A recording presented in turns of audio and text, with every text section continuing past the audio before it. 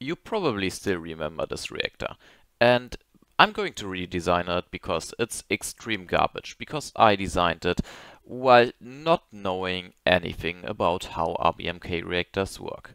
So, first thing we will be doing is centralizing the cooling instead of there to not spend as much cooling thingies, and also set it to max. Now only those interact with each other and those. And we want everyone to interact with each other.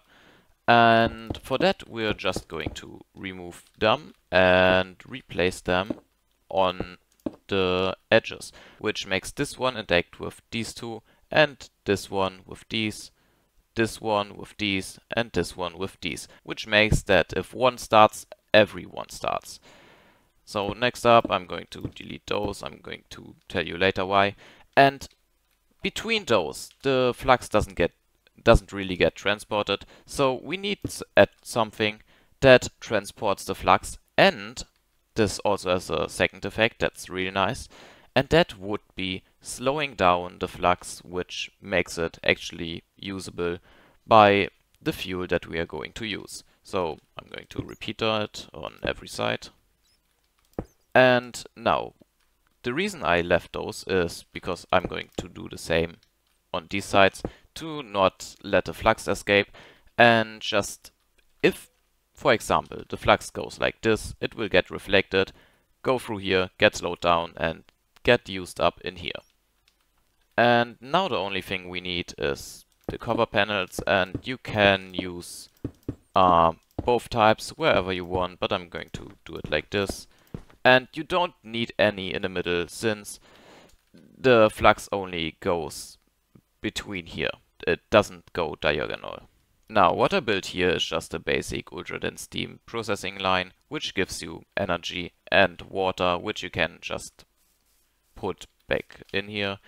And like my old reactor, you just need a THMAU, but the best thing is you don't need to leave it in there, and it even runs better if you don't.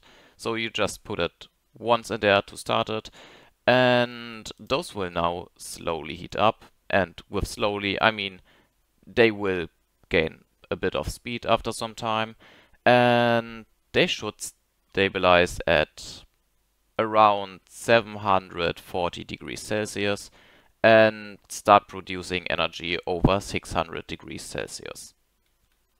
As you can see, the 600 degrees Celsius is now reached, which also makes it reach on the outside. And now it's getting cooled, and it's still heating up a bit, but yeah, it's starting to stabilize, and we are getting energy. Now I put a bit more water in here than we actually need, as like a buffer, but it won't get used up. You can see it's getting less, but that's because the reactor's getting hotter. But at some point, yeah, 756 degrees Celsius instead of 740.